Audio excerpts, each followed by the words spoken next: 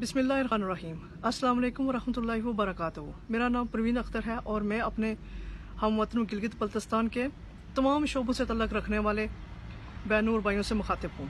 جب سے وہ سنبھالا ہے یہی سنا ہے کہ گلگت بلتستان جموں کشمیر کا حصہ ہے اور یہ ایک متنازع علاقہ ہے، اور اس بات کو پاکستان کے سیاستدانوں اور سپریم کورٹ نے بھی کنفرم کیا ہے۔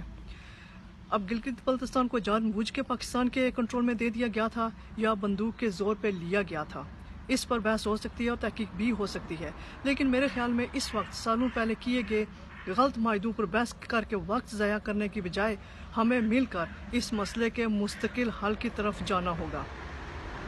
ہندوستان کی طرف سے 370 اور 35A کے خاتمے کے بعد حالات تیزی سے بدلے ہیں، اور ان بدلتے ہوئے حالات کے ساتھ جموں کشمیر کے لوگوں نے بھی کچھ ضروری اقدامات اٹھائے ہیں اور آگے بھی کچھ انتہائی ضروری اقدامات اٹھانے پڑیں گے، کیونکہ وہ ریاست جس کی وحدت اور آزادی کے لیے ہم نے 72 سال اور 4 نسلوں تک انتظار کیا ہے، اب ہماری 5ویں نسل جا رہی ہے۔ ریاست کو تقسیم کرنے کے لیے پاکستان نے ہندوستان کے ساتھ معاہدہ کر لیا ہے اور یہ ہمارے لیے ناقابل برداشت ہے۔ ہم تقسیم کے خلاف اور وطن کی آزادی کے لیے سراپائے احتجاج ہیں۔ پاکستان کے حکمرانوں نے کہا کہ ہم جموں کشمیری کے لیے کچھ نہیں کر سکتے، وہ اپنی لڑائی خود لڑیں۔ ذاتی طور پر مجھے نہیں لگتا کہ اگر وہ چاہیں بھی تو کچھ کر سکتے ہیں، کیونکہ انہوں نے بھی وہی کچھ کیا ہوا ہے گلگت بلتستان میں جو انڈیا نے ابھی اپنے زیر انتظام جموں کشمیر میں کیا ہے، یعنی کہ جو کچھ پاکستان نے کیا تھا سالوں پہلے گلگت بلتستان میں، وہی انڈیا نے اب دہرایا ہے۔ اب تازہ ترین صورتحال کو مد نظر رکھتے ہوئے حکومت پاکستان سے ہم یہ مطالبہ کر رہے ہیں کہ وہ پاکستانی مقبوضہ جموں کشمیر اور پاکستانی مقبوضہ گلگت بلتستان کو ملا کر ایک آزاد اور خود مختار ملک کی حیثیت سے تسلیم کریں، تاکہ ہم اپنا کیس خود لڑ سکیں، اور اس مقصد کے لیے ہم نے بھرپور آواز اٹھائی ہوئی ہے۔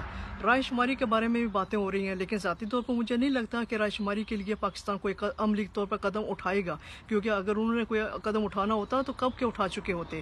ہم یہ چاہتے ہیں کہ ہماری ریاست کی آزادی کے لیے آپ آواز اٹھائیں، ہمارا ساتھ دیں۔ آپ کی طرف سے بھرپور آواز آنی چاہیے۔ اپنے وطن کی آزادی کے اصول کے لیے ہم خواتین بھی اپنے وطن کے بیٹوں کے شانہ بشانہ تحریک آزادی میں شامل ہیں۔ گلگت بلتستان والوں، یہ ریاست جموں کشمیر آپ کی ہے، آپ اس کے مالک ہیں۔ آپ کا جموں کشمیر پہ اتنا ہی حق ہے جتنا کسی بھی دوسرے شہری کا۔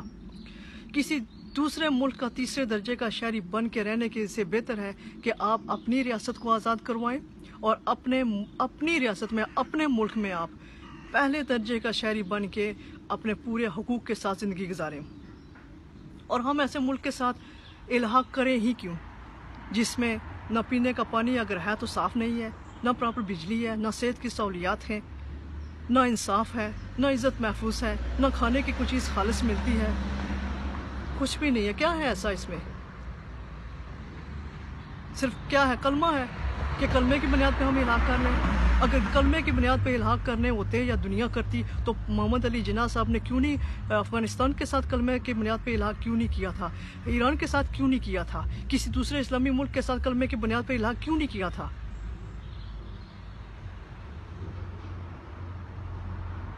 ہمیں بڑے عرصے سے، سالوں سے، 47 سے ہی بیوقوف بنایا جا رہا ہے کہ کلمے کے نام پہ رشتہ کیا ہے جی؟ کلمہ ہے۔ آپ جائیں دوسرے ملکوں سے جا کے کلمے کی بنیاد پہ الحاق کر لیں، کیوں نہیں کرتے؟ ہمیں کیوں مجبور کر رہے ہیں؟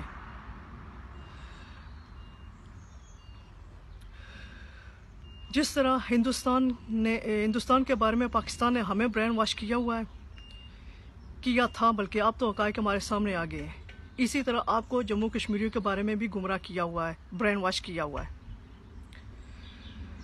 ہم برے لوگ نہیں ہیں، اور یہ بھی کہ ہمیں آپ کے وسائل کی بھی کوئی لالچ نہیں ہے، اس لیے کہ ہمارے اپنے وسائل الحمدللہ بہت زیادہ ہیں، اللہ تعالیٰ ہمیں بہت کچھ دیا ہوا ہے، اور وہ بھی آپ کے ہی ہیں، کیونکہ آپ ظاہر ریاست کے مالک ہیں۔ اگر کوئی کمی پیشی ادھر ادھر ہوئی بھی تو ہمارے تاجر حضرات جو ہیں وہ تجارت کر سکتے ہیں ایک دوسرے کے ساتھ، اس میں بھی کوئی مسئلہ نہیں ہے۔ ہمیں گلگت بلتستان کے بزرگوں، بچوں، خواتین اور خاص طور پر نوجوانوں کے ساتھ کی سخت ضرورت ہے۔ ہم بہت ہی مشکل دور سے گزر رہے ہیں، تو پلیز ہمارا ساتھ دیں، اپنی آزادی کے لیے، اپنی ریاست جموں کشمیر کی آزادی کے لیے آواز اٹھائیں، کیونکہ یہ وقت اگر گزر گیا، بہت ہی مشکل وقت ہے، بہت ہی امپورٹنٹ ہے کہ ضروری ہے کہ آپ آواز اٹھائیں۔ یہ وقت گزر گیا تو کبھی نہیں آئے گا واپس، ابھی نہیں تو کبھی نہیں، ناؤ اور نیور۔ Thank you.